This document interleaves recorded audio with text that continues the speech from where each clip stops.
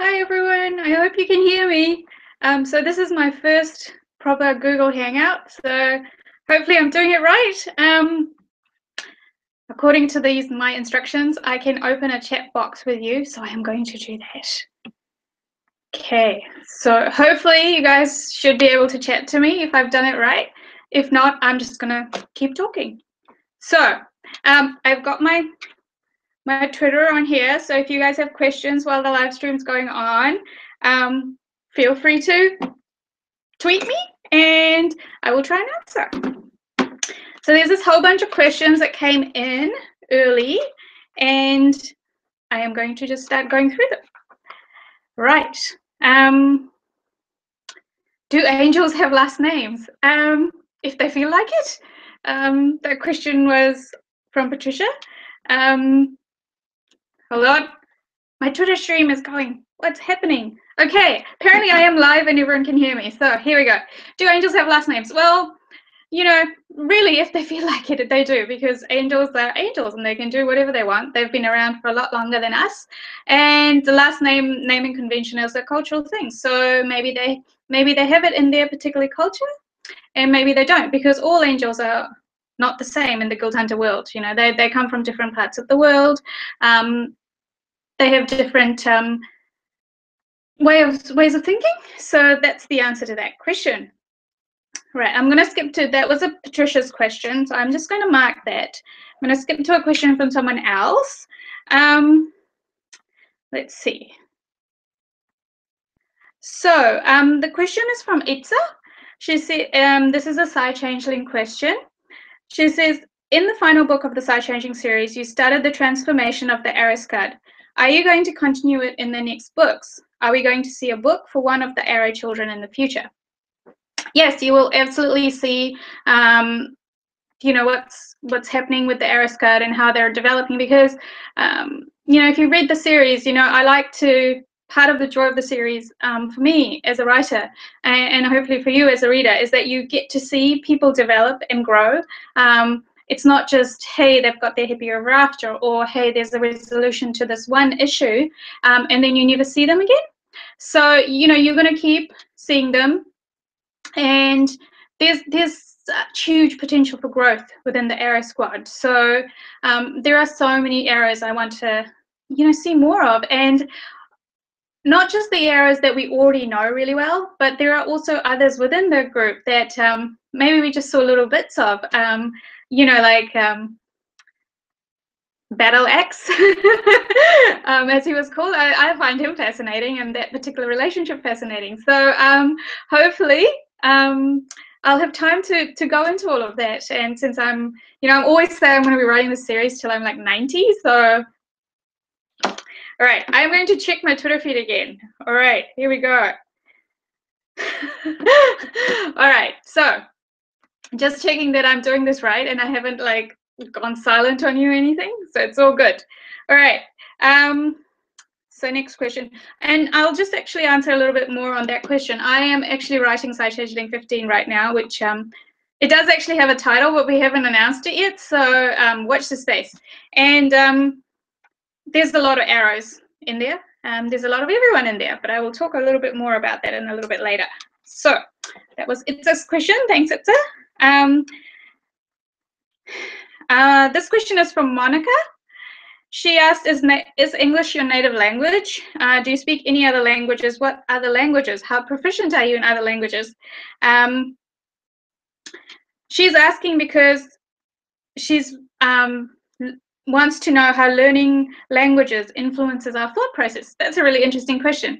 So I am a little bit unusual in that I spoke 2 languages pretty much from birth. I was born in Fiji, and Fiji is a multicultural place, and there are 3 main languages: Fijian, English, and Hindi. I grew up speaking Hindi and English. I don't remember learning either one as such, though of course I went to school and did the spelling and all of that. But in terms of actually learning to speak either language, it was just something I did from a very young age. So I've always been able to think in 2 languages, which I guess is a little bit interesting. And the funny thing is, there are certain words in one language that I really want to use in the other language, because all languages have their subtleties, and there are things that one language can say that you just can't say as perfectly in another language, or as in compactor form. So and then as I grew up in high school and later, I learned Japanese. And I lived in Japan for 3 years, and that's over that period I became actually fluent enough that I was able to think in Japanese as well. My number one proud moment was being able to tell a telemarketer in Japanese, who was speaking to me in Japanese, and I was fully able to understand this person, and I said, I don't speak Japanese. So I know that's terrible, but I felt so proud that I could actually understand someone on the phone and sort of do that. So yeah. Does it change your thought process? I think it does. I think it just learning to speak other languages gives you also an insight into culture, because language is a great repository of culture as well. There are words in certain languages that don't exist in other languages, for the simple reason that that language needs those words. So yeah, cool question, a little bit different. All right, I'm just going to see if there's questions coming on Twitter. Okay. Good. All right. Oh, there is one question over here. Hold on. So this came in on Instagram. It's from Chocolate One. I like your username. Her favorite book is Heart of Obsidian in the Side-Changing series. She wants to know, so slight spoiler if you haven't read Heart of Obsidian. I made this spoiler stick, but I realized it is in reverse. So spoiler. Actually, I didn't make that. I shouldn't tell lies. Ashwini made that, and she's like, it's a really cheap spoiler stick, and I said it looks awesome. So this is a spoiler for Heart of Obsidian, and she says, would Caleb and Sahara get another book in the Side-Changing series? Look, I never say never, because I've been surprised quite a few times, with characters, but I can't see them having like a full-length book at this stage. But the possibility is always open in this series, because it is a long series, and there is so much potential for where things will go. But even if they don't come back into the series as like a full-length book, they will definitely be in the series throughout, because they are a very critical central couple in the series. And so yeah, and they're definitely in this next book. And you're gonna kind of start wondering, how many people are in this book? Well, let me tell you after a few more questions. So yeah, so not a full-length book at this stage. There's so many other people that are ready for their full-length books, and these two, even if a full-length book were to happen, it would happen quite a bit in the future, because obviously we would want to see them at a different stage than we've already seen them at, and that's going to take time to develop, right? So I am going to move on to another question.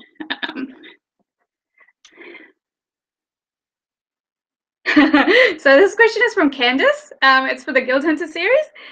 She's like, am I imagining something between counselors Nikita and Anthony? If there is something going on there, are they going to have their story told? I kind of know, well, there's actually a scene in the next book where I think it's Caleb. He says, wouldn't we like to be a, oh no, I think it was in the last book, wouldn't you like to be a fly on that wall? Well, so would I, honestly. Something is happening. As to what's happening, I'm not sure. You might get a little bit more of a glimpse of that in the next book. Personally, I find them fascinating. I am like, what is happening there? I'm so fascinated. And yet at the same time, I'm sort of terrified, because it's like, well, I'm kind of scared of those two. Like, do I really want to sort of go behind the door and find out their secrets? Do they really want me knowing? Am I going to have arrows after me? So I love them. I love them, and I love whatever is happening with them. And honestly, I am finding out along with you guys, because these two, and I think particularly Nikita, has been surprising me from day one. when we started, I really, you know, I was in Sasha's head, and I saw her as Sasha saw her. And at that time, you know, she was very one-dimensional. And then as the series has continued, we see more and more and more. And it's happened a little bit that way with Anthony as well, because when we first saw him, Faith had this particular idea about her father, and then it changed as time went on, and we began to see all these facets of both these characters. So I am fascinated by them, and you are going to keep seeing them for sure. So just keep reading, and we'll all find out together what's happening over there. All right. Okay, next question. This is from, hold on, Michaela. So she wants to know if I'm going to write about Ilium. I have to tell you, that's like the second question I get about the Guild Hunter series most regularly. The first question is if Elaine and Raphael are going to have a baby, which I will answer for all the people who you know, have asked me. No, well, not in any kind of foreseeable future, because you have to remember we're talking about immortal timelines, and Elena has only really been an angel for a very short, very short period of time. I mean, Raphael describes human lives as fireflies, you know, burning out in the dark, and that's an entire lifetime. And so Elena has just been an angel for like a flicker of a moment, and she's not even fully become. She hasn't grown into her immortality, and I don't actually know if physically she could actually have a child at this point, because again, she hasn't fully grown into her immortality. So is this even possible? The other thing, of course, is if it is possible, and for various reasons it may be possible, because, you know, they're both growing, you know, showing new abilities and things like that, and particularly Raphael has the healing coming through. I don't think she would choose to, because even though she has this amazing, you know, archangel as her lover, she's not going to be happy to be just relying on him to protect their child against all these threats. And there will be a lot of threats, because they're in, you know, the cascade is in full effect, and Li Juan wants to take over the world, and I don't know what Karasomnon is up to, and, you know, so it's a very dangerous time. And Elena is the kind of person who would want to protect her child, herself, as well as not simply relying on Raphael. And I think, you know, knowing her past and her history, you can see why it's so important to her. And so, yeah, at this point, no. Now, onto this actual question that Michaela asked about Ilium. I would love to write about Ilium. I've always wanted to write about Ilium. But at the same time, I want to do it when he's ready. I feel like I don't want to rush it. I could write the story tomorrow, and it wouldn't be the right story. It would just be a story. And I've been really happy with all the books I've written for all of the 7. And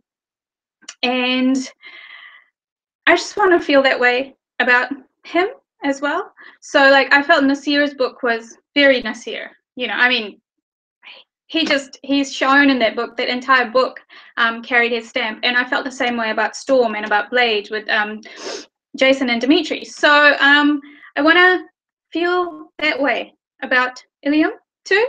So, you know, just keep reading, and things are happening with Ilium. And yeah, we're going to keep finding out what's going on with his development. And eventually, I think, you know, he will get a story, but it won't be just like, it won't be the next book. So sorry about it, but hopefully you'll have fun along the journey. So, all right. This question is from Brittany Weeks. She says, when writing your books, do you visit a place before pouring into your world? For example, Sierra Nevada, Chinatown, New York, etc. This is a really interesting question, because I didn't used to. So for my first few books, so for those of you who don't know, I started out writing straight short contemporary romances, and at that time I did a lot of research, but I wasn't sort of traveling to places to you know, explore the world. And I think it's very possible to write really good books without actually traveling to the place, because especially these days with the amount of access we have on the internet, not just to like things like Google Maps and webcams and all of that, but like to people who will answer your questions. You know, every so often I have a question and I'll just put it on Twitter or Facebook, and someone say, hey, you know, I can answer that question for you. So it is very doable in this world. But I do prefer, if I can, to have been to the place.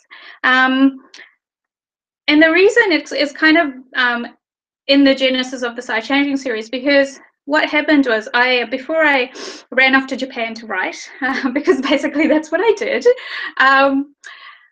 I decided to do some traveling because I had a little bit of time before my contract in Japan started, and I had finished my contract, the work I was doing in New Zealand. So I decided to travel through the States, and one of the places I went was California, and I traveled through that, and I traveled to like San Francisco and you know, through Chinatown and all of those places. And at that time I wasn't thinking, oh hey, this is going to be a great setting. I was just soaking in everything about these places. And also I ended up in New York, right? So at the end of my trip, and if you guys want to know about my crazy trip to New York, look up the speech I gave at the RWA 2015 conference. Yeah, I just 4-day train trip, people. There were breakdowns, and I'll just leave it at there. So yeah, go read that or watch it. And so I you know, I did my trip, and then I went to Japan, and it was while I was in Japan that I got the idea for the Sci Changing series. And I got that idea, and then I was like, oh, I know where this is going to be set. The setting came with the idea because I think I had all those landscapes in my head, and I knew, oh, perfect. Of course it'll be in San Francisco. Of course, you know, of course California is going to have these mountains and these lakes and these cities, and it's even got desert. So it was this massive landscape, and it was exactly what I needed. And Chinatown, you know, it was just like, oh, fantastic. What a brilliant setting. And it was something unique, and I hadn't seen it before, but that wasn't why I chose it. I chose it because it just clicked when I started writing the book. And again, having been to New York, when I started, when I got the idea for the Guild Hunter series, it just came together like this, like a pear, because again, it was like I had been there, I had felt the energy of the city. And when I had the idea for the Guild Hunter series, I thought, of course, this is where Elena's going to live. Where else would she live? New York is her city. And so it went from there. So yeah, I mean, if you can, as a writer, to travel somewhere, I think it does help, because you can get all the tiny details, and you can get like the feel of a place, which I think is more difficult to get when you haven't been somewhere. But having said that, I have written about places I haven't been to, but it does require just a lot of legwork and making sure you get your research right. Okay. Ooh, okay, I better check my Twitter, which I have been ignoring. Okay.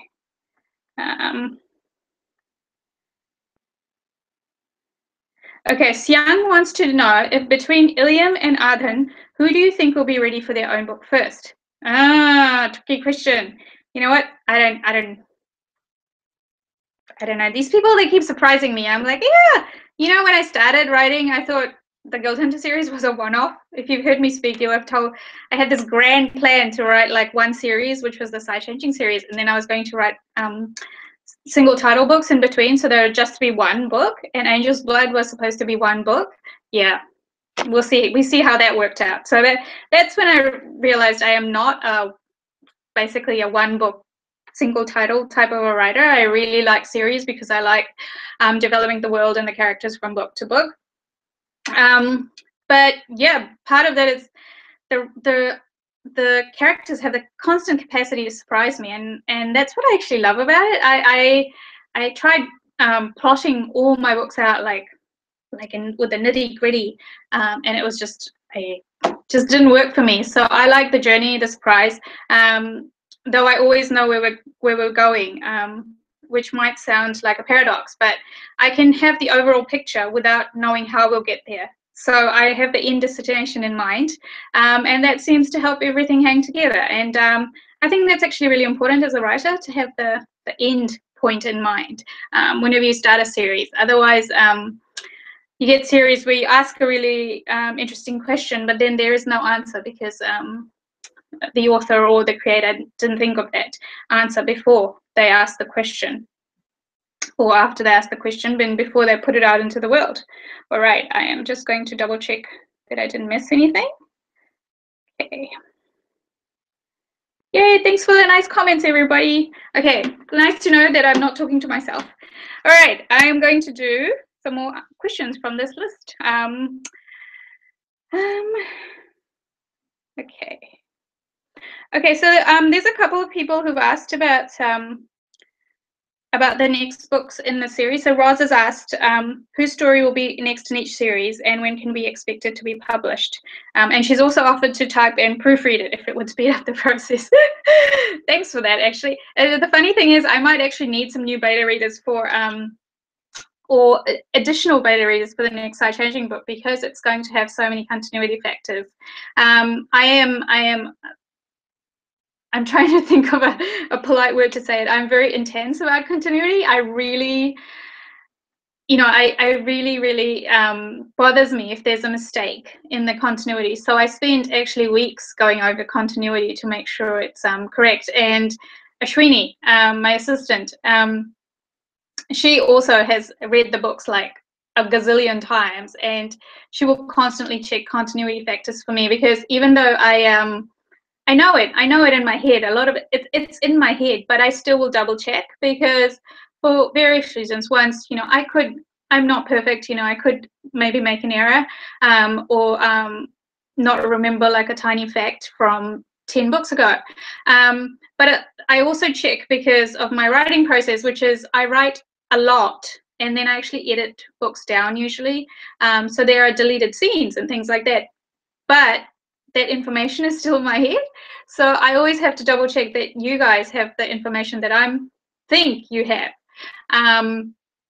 But because Side Changing 15 has so many continuity factors, I'm like, I think I'm going to need some really, really like fans who really know the books front and back to double and triple check, because I would have read it and gone over the continuity. Ashwini will have gone over the continuity. So we'll need I think 10 other people to go over the continuity. So I don't know if anybody wants to volunteer, go ahead, but you'll probably hate me by the end of it, because I'll be like giving you the books in pieces and be like, oh, is this right? Like, this is what I think happened 10 books ago. So yeah, it'll be intense, but so that might be happening. Watch this space. I just have to write a bit more and before I start sort of giving it to beta readers. So going back to Rosal's question, which is next book in each series, and when can you expect it to be published? So the Guild Hunter series and the Side Changeling series are pretty much on a set schedule, roughly, as long as something doesn't change in my life, or there's no kind of, I guess, something disaster to stop it. So the Side Changing book will come out sort of June or July next year. And I'm working on it right now. And the Guild Hunter book usually comes out in the September-October period, so around that time next year. I haven't actually started writing it that yet, because I do work on more than one project at a time, but I don't like to work on the Side Changing and the Guild Hunter books at the same time, because they're both paranormal series with intense continuity, and my second project, whatever I'm working on at the same time as one of those books, is I like it to be something totally different. Just it gives me a bit more clarity, and it also means there's no areas of continuity or things like that. So I will start working on the next Guild Hunter book when I finish this book. And though I have an idea of, a very strong idea of what that book's going to be like and where it's going to go, I don't want to announce it just yet, because I think for me, part of the process of writing is letting the ideas sit in my brain for several months and really simmer and grow. And so yeah, it's in that process right now. So even though I'm not writing it, a lot of it is happening in my mind. So I wake up, you know, in the morning, oh, I know exactly where that scene's going to go, and then I go and make my notes. But I usually like to get at least into, you know, a good way into the book before I tell people, because every so often I think I know everything, and then the characters slap me upside the head and all falls apart. So I don't want you guys to be disappointed, which is why I always announce a little bit probably closer to the date than some other authors do. But that's just because of my writing process. And Side Changing 15. So this is the book I'm working on now, and this is going to be an interesting book because it's not going to have one hero or heroine. So it is an ensemble cast book. So in the past few books in the series, we've very clearly come to the end of a series arc, right? And the next one has begun. But before we dive fully into the next arc, I really wanted to go back and I guess see everyone again and find out what's happening and tie up a few loose ends that we haven't been able to, you know, it's not possible in the full length books with the plot line. So it is going to be an unusual book, and I hope you all come along with me. It is very much, I'm saying it's a family book. It is a book about family, about connections, about whether those bonds are of blood or of loyalty or of love. You know, it's about all those kind of things. And so there's not as much politics, and I suppose not as much action in this book. But there's still a lot of cool stuff happening, and you know, I've been surprised again by a few things that have come up, and I was like, ooh. And you know, I'm not saying, you know, pup cups, but pup cups. So yeah, it's going to be a fun book. I'm having a really fun time catching up with everyone, and it's not just the characters who've had like I should probably stop moving my hands because it'll make the video crazy. But it's not just going to be the characters who have had full-length books, but I also would like to catch up with the novella characters as well. So yeah, we'll be doing that. It'll be heaps of books, heaps of books, heaps of people in there, and but you know, it is very much a book for fans. So I know you guys know these characters. They're family, and so this is the book where we get to check in with the entire family before we dive off into the next arc of the series. But there's also going to be an extra next year because I've been working on this secret anthology for a while, which is not secret because I put it on my blog.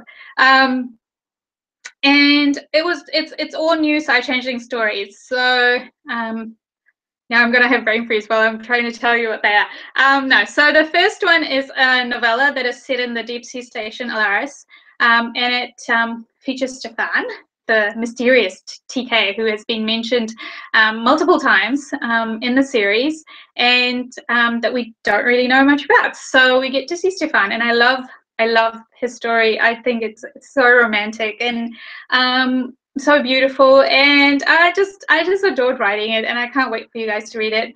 And the next one is a little bit unusual. I call it a novelette because it's not as long as a novella, but it's longer than a short story. And it's about Dorian, and not just who he is now, it's about his growing up years, and then we basically follow him through his life through this novelette. And I think it's one of my favorite things I've written. It is because we get to really explore his character, and I had a reader come back and said, "You made me cry," and I was like, "Yes!" So yeah, I really had fun writing it, and there's a scene in there between Dorian and Lucas that I was crying. So I really love it. And then the other one is a really unusual story for me, which is a story between a dominant female and a submissive male, which I have never done in the series. And it was interesting writing from that point of view. And I hope I've done it justice because I love this hero, I love this heroine, and I'm like, man, I hope I'm telling your story right, because it has all these different nuances to the stories in the other books. So yeah, it's fun. It's fun too. And just to mix it up, that one is also a Dark River Snow Dancer story. And the last but not least is actually two lieutenants that we've been waiting for. So Garnet and Kenji, and this is a mystery. So they get to solve a mystery together, and it's really fun. And we also get to find out why Garnet might possibly have given Kenji a black eye at the mating ceremony for Hawk and Sienna. So lots of good stuff coming up next year, and that is all brand new stuff. Nobody's ever read it. It's, you know, except me and my editor and my agent, and a few beta readers. And so yeah, hopefully you guys will enjoy it too. I will just check this feed in case there are more questions on here that I'm missing. Okay. There's a question from Katrin. Who is going to be in Elena's guard besides Sam, Isaac, Ashwini, and Janvir? You know, and, actually Vivek is in there. And I think that's been mentioned in the books, I'm pretty sure. If it hasn't, totally spoiled you. But you know, it's things like guards, they're natural. They grow as people come into the lives of other people. So for example, if someone comes into Elena's life, or someone that's already in her life becomes closer to her, to the point where she thinks, hey, yeah, I would like this person, you know, to be beside me for the long term kind of thing, it'll happen. So that's the way the seven came together. They didn't come together all in one whole lot, and Raphael would, at the start, he wouldn't have known he was going to end up with seven, and so their name grew after they had all come together. So yeah, it's going to be it's a work in progress, and we're going to see. So, all right, so I'm going back to my questions here. All right. I feel very technological. I've got my phone and my laptop. My iPad is not working. It's giving me like error messages. I would have that here as well. Okay, right. There's a question from Karen Alexandra. Did you get to choose the models of your rock series covers? I did. So that was really fun. The photographer would send me photos and say, what do you think of this guy? And then she'd send me shirtless photos and go, what do you think of this guy? And I was like, well, wow, six pack. I'm on board. No. It's actually the Rock Redemption cover was the hardest to cast because we needed a blonde model, because obviously Noah is blonde. And if you see the behind the scenes video that we did for the Rock Redemption shoot, and if you haven't seen that, it's on my it's on YouTube. If you look up Rock Redemption behind the scenes, or if you just look up my name, Nalini Singh, it should come up. If you've seen it, you'll see the model, Andy, is actually not blonde, he's a brunette. But he was the best model in terms of the face and you know, everything else. And so we decided to go with him, and because most of the covers I realized we didn't actually see the hair color of the character on the cover, so that was okay. And actually, previously I had asked my editors, you know, when I have blonde heroes, why can't you put a blonde hero on the cover? Because some of the heroes have been like, have dark hair. And I'm like, no, he's got blonde hair. And they said, it's really hard to get blonde models.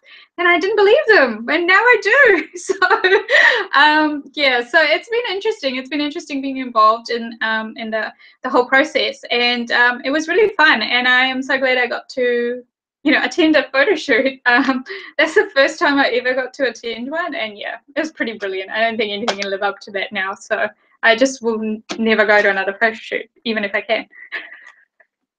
All right. Okay, let me see. I have questions on the next page too, so I should make sure I turn over the page. Okay, all right. So Maggie Archer has asked, how do I feel about fan art and fan fiction about my characters? Have you ever read or seen something to have it inspire me for an actual book? So there's two different questions. So the first one about fan art and fan fiction. I mean, I think it's fabulous that my books inspire people to create. I think it's you know, it's really an incredible thing. And I love it when people show me their fan art. I think fantastic, and I like to share it like on Facebook or on my website, blog, or whatever. It's a little different with fan fiction. I don't read it. I don't mind if you guys write it for yourself, as long as you don't try and sell it. You know, I'm cool with it. I think, you know, go for it, have fun. But I don't read it for the simple reason that I don't want it ever to be thought that I was influenced by fan fiction. And because the thing is, if a fan fiction is based on something I've written, there are obviously clues and threads I've laid down which are going to come up in future stories, and fan fiction writers are going to pick up on that too. And so this way, if I don't read any fan fiction, I can just go with my vision without having any worry that someone's going to turn around and say, hey, I came up with that first. So because it is my world and I really want to play in it, you know, as I want. But yeah, I mean, you guys go for it, and I hope it helps you develop your own writing muscles, and that you eventually create worlds of your own. I never wrote fan fiction myself, but I'm a huge fan of Anne McCaffrey and Mercedes Lackey as well. And I used to imagine, you know, stories set in their worlds just in my head. And I think fan fiction is very much that kind of thing. And I really think doing that kind of imagination helped me grow as a writer, because it taught me how to build worlds. So yeah, go for it. But don't send it to me. Fan art is welcome though. All right. So here we go. Okay, so the second part of Maggie's question was, have you ever read or seen something and have it inspire me for an actual book? Sure, all the time. Usually it's not so much reading, it tends to be things I've seen or heard, even like a piece of overheard conversation, for example. I remember my second book, my very second book. So this was came out in, I think, like 2004, and it was called Awaken to Pleasure. And I was working in the city at the time, and I was going home on a kind of misty, rainy day, and I saw this woman standing at a bus stop under a light, like a street light, and there was like misty rain all around her, so I could, but the light sort of lit her up, and I just thought, who is this woman? Why is she standing there? And you know, at that time that I saw her, it was only like, I don't know, 6:30, something like that. So it was a perfectly reasonable time to be standing waiting for a bus home from the city. But my mind took that, and sort of set it up really late at night. And what is she doing at the bus stop? And suddenly she had no purse. And well, it turned out she just had the most horrible date experience, and he'd driven off with her purse and sort of left her with no money on the street. And so of course the hero drove by and saw her. So that's, you know, that's a moment that I actually remember very vividly, and that inspired the story. And quite often I don't actually remember the specific moments that inspired something. I might remember something did, or something got me thinking, but then the story goes in such a different direction that that initial spark might have been completely unrelated. Yeah, so okay, I will just check questions on here before I go on to, okay, so right, next question. It's cool, some of these questions in other languages that have been translated, which I think is awesome. So Billy wants to know, when will Venom return to New York, and do you think he's ready for his book? I think Venom might be back in the next book, but I'm not quite sure. I'm just going to see. It's all Galen. Galen's going to decide if Venom's ready to return. He is actually the youngest of the seven, and in immortal terms, you know, he is quite young, like not super young, because he has such responsibilities, and he's very strong, and so he's grown a lot. But yeah, it's really in the air at the moment. I'm going to see this, you know, the next time I see him, I'm going to see where he's at, and he'll tell me if he's ready or he's not. Okay, right. Okay, so there's a question from Lucy Child. What is Ava and Spencer's little girl called? It's not actually a secret or anything. I just realized it's not in the books, but it's actually going to be in the next book. So I think I might just leave it for you guys to discover in there, because I think it's nice to have those little things in the books that you look forward to finding out. So it will be answered in the next book. Okay. So Maria wants to know if Alice will get a book. She says, I'm sure a lot of people want to know her story and she needs someone just for her.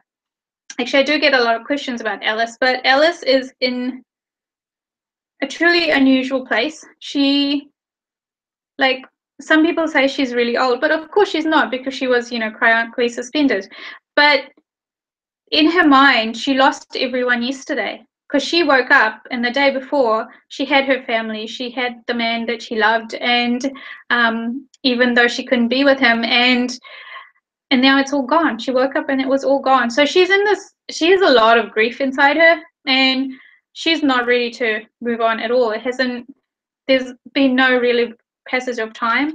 So yeah, you're going to see her again, and at this stage I can't see her being ready anytime soon. I kind of have an inkling of where she might end up, but I'm going to let Alice guide me and see where she takes me.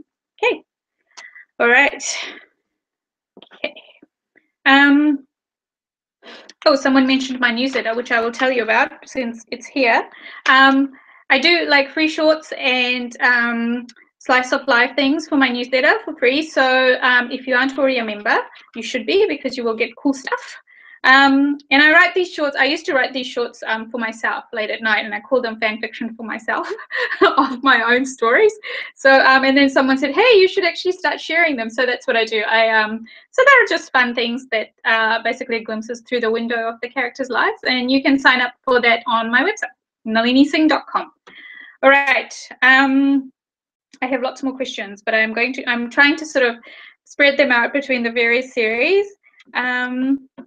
So there's a question here. I saw it, but now it's gone. Okay. So this question is from Alina, and it's about the Rock Kiss series. It says, after Abe's book, will you write about the Gabriel's family or start another series?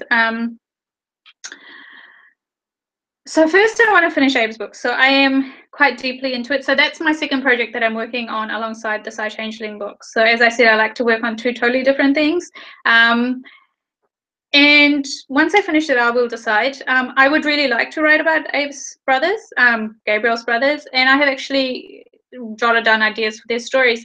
But at the same time, I've got something else burning away in my brain. And so actually today, I spent a few hours on that other project, the burning away in my brain project. And I really, really would like to finish that as well. So it could be that I take a break between the contemporaries and do this other thing, and then come back. But at the same time, I am enjoying the contemporaries, doing something a little bit different, and so I could just keep going. So it's all up in the air at the moment, because originally I had only thought to do these 5 for the Rock Kiss series, and then Gabriel's brothers came out of nowhere, and they were awesome, and I was like, oh my god, I can't write about you, but I couldn't make them any less awesome. I was like, oh no, write them out, make him have no brothers. But I just, yeah, I couldn't do it because I just fell in love with them. So they'll definitely get their stories. I think it just depends whether I do it next year or if there's a short break in between and I do it the year after. Okay, and I've answered this question. Okay, let's see. All right. There's a question from Catherine Solidum. How old is Remy? Lucas became alpha at 19, Hulk at 15. Remy is, I think, okay, so I'm answering this off the top of my head, and I could be wrong, but I'm pretty sure he's in his 20s. So as he said, he is sort of, he's late 20s, I think, mid to late. So he said he's like, when he talks about being like a late developing alpha, it's not so much that he's late at picking up the reins of an alpha, because both Lucas and Hawk were in an unusual situation where they had to pick up the reins very early. had everything gone according to plan, they probably would have been in their 20s when the reins were handed over. Remy, when he talks about being sort of late, is late in that he didn't know that he was ready to lead. He didn't, the alphaness inside him existed, but it didn't truly become awake until later in his life. And so he has had to learn on the fly, as opposed to Lucas and Hawk, who, even though they took over too early and they really, they didn't have all the training they should have, from a very young age, they knew they were going to be alphas, so they were being taught gently from the start. Okay, so hopefully that makes sense. All right. Oh, there's a question from Diana. Will I be telling Zara's story in a future book? And Zara, for those of you who forgot it, is the designer from Slave to Sensation, and she appeared and she was like, I loved her. I loved her, and I always thought I would write her book or a novella, and it's just never been right. And but she is going to be, have a guest appearance in the next book, and I'm hoping that it's going to be right for her very soon. So, okay, just going to make sure that I've answered all your questions. Okay, so some of them are double up, so I'm kind of scanning them, and some I'm not answering because they're massively spoilery. Okay, so this is, I have to use my spoiler stick again. Spoiler. So this is for Caleb and Sahara. The question was, are they going to have children one day? Well, I never, as I said, I never say never, so I don't know what's going to happen with these two, what they'll decide, but at this point in time, I think it's pretty clear they're not in a place where they could have children. They both need to become in a far better place, and Caleb needs to trust himself a whole lot more than he does now. And he does have a very genuine, fear, or not fear, or concern of, what's in his genes. So yeah, we're gonna just let those two grow and settle into their life, and yeah, and hopefully, they'll have a happy life with their and well, they will, because they love each other, but and they are very together and content as a couple. So if there are children, it will be a joyous extra, but it's not something that I think they're currently thinking about at all. So, right. So I think we're coming to the end of the Hangout, but I will just check this because make sure I'm not doing it wrong. Okay. Katrin asked if we're going to see Vivek in the next Guild Hunter book. I'm not sure about that. As I said, I haven't started writing it yet, so I have to work out the timelines and where he's at and whether he's ready to be seen, because Vivek is very proud, and he does not want to be seen until he's at a place where he feels like he's in control. And in the previous book, he wasn't at a place where he wanted his friends to see him, because even though he was paralyzed, he was still very much in control of his environment and everything he did, and he was relied on. And I don't think he's not the kind of man who would be happy to be seen as helpless at all. So it all depends on where he is physically after the transformation. Okay, so I am going to go through this question list one last time to make sure I haven't missed anything that I can answer.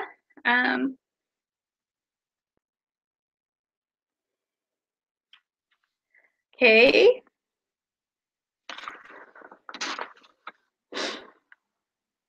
Oh, Kat Smith asked, do you think the series will ever be sold as a box set? And will I be traveling to the UK anytime soon? I think it's a long series. I don't know which series you were talking about, Kat. If it's the Star Changing series, it is a very long series, so it would be a really giant box set. The Guild Hunter series, I think box sets probably are more likely once a series is complete, because it's easier to sort of say, okay, this is the entire series. Here you go. It's a special box set. And at this point, the Side Shining series is ongoing, and so is the Guild Hunter series. Though I think the Guild Hunter series would be shorter, and so at that point, possibly a box set. So yeah, I guess that's an open question. As to whether I'll be traveling to the UK anytime soon, I don't know, but I am coming to Berlin next year, and so I might be able to do a London stopover. So, hopefully that will happen. But if it doesn't happen, come see me in Berlin. It'll be cheaper than coming all the way to New Zealand. Yeah, and so that's done.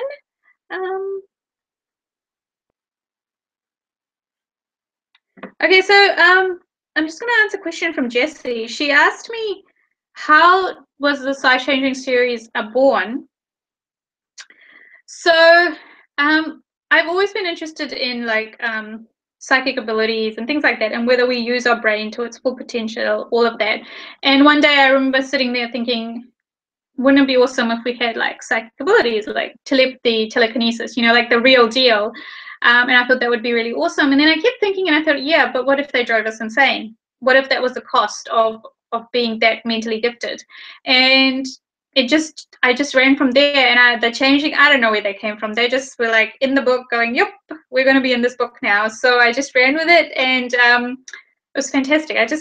I had this insane writing schedule. I just was so in love with the world and the characters that I just wrote manically, to be honest. And it's kind of legend that I lived on peanut butter toast for dinner for like 3 weeks running. And I still love peanut butter toast, by the way. So it did not change anything for me at all in my love of peanut butter toast. If only it just made it deeper, because I got to create this wonderful book fueled by peanut butter toast.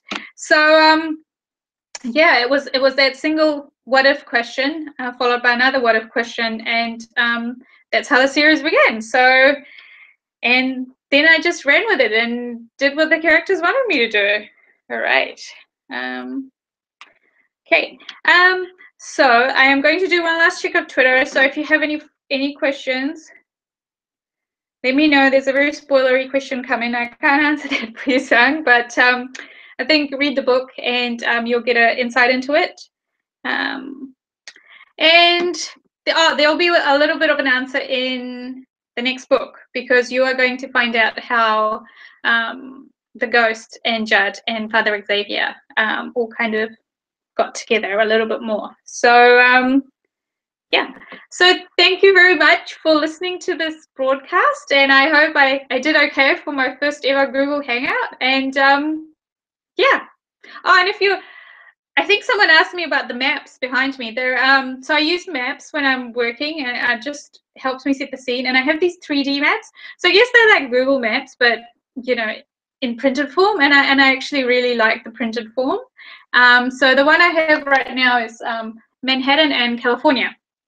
Now they're two behind me at the moment, and I buy these whenever I find them for whichever city, because I don't know when I'm going to need them. And they're actually falling apart because I use them so much. So I was just thinking I need to start taping them together so that I can still have them in 10 years' time, because I really, really love them. So yeah, thanks guys for watching, and hope you guys have a good night.